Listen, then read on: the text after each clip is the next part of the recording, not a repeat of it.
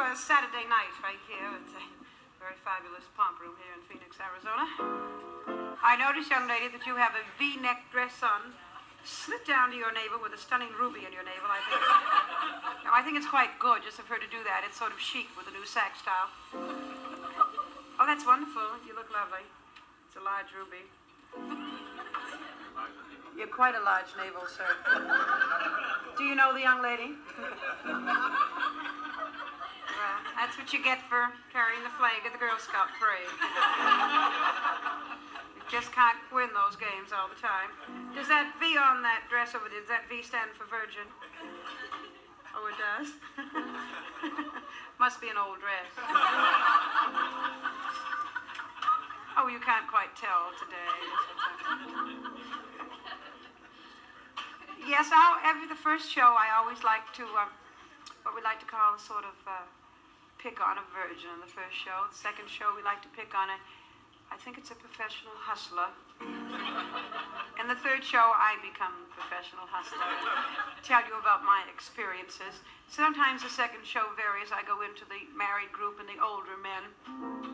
Sir, would you mind turning your face towards me? I feel like I'm in the Navy here.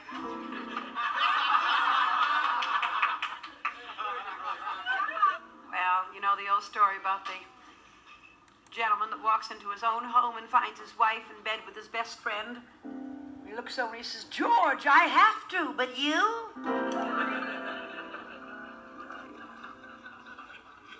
Well, of course, there's a little story about the gentleman who invented the first rocket that went to the moon. And he landed on the moon, and when he got off, he saw this beautiful woman sitting in front of this very, very large pot, stirring and stirring and stirring and stirring. He looked at the lady and he says, "I beg your pardon?" He says, "I'm from Earth. What are you doing?" She says, "I'm from the moon and I'm making a baby." He says, "Really?"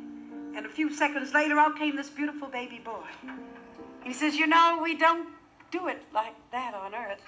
And of course, she, being sweet and innocent moon girl, looked up and said, "How do you do it on Earth?" And naturally, he being a true-blooded American Legion member,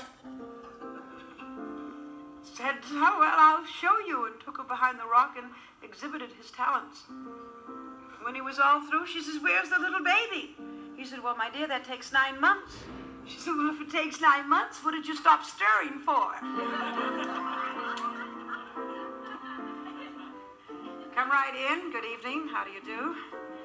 1 gentleman and 3 ladies. There is a man that is contemplating a busy weekend. Cost you 3 times as much. You're lucky to have 1/3 of the fun. Oh, men have their little problems, don't they? Would you like to buy me a drink to get me sexy? Is it possible? Yes, it is possible. A lot of people, you know, especially the young gentlemen that are here tonight, they bring these young ladies out and they figure they like to get her drunk to do it. Girls, isn't it fun playing drunk?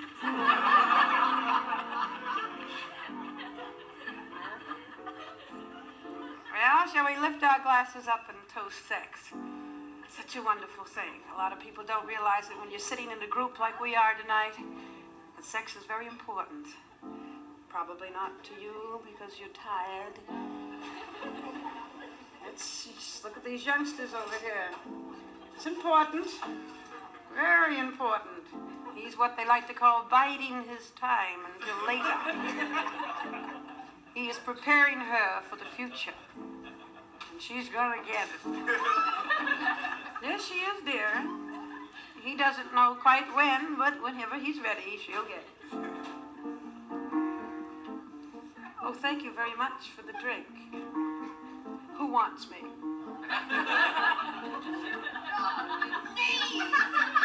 Thank you very much, sir. I didn't really mean that when I said previously that I had to be drunk to do it, because, oh no, it used to be my profession and I understand.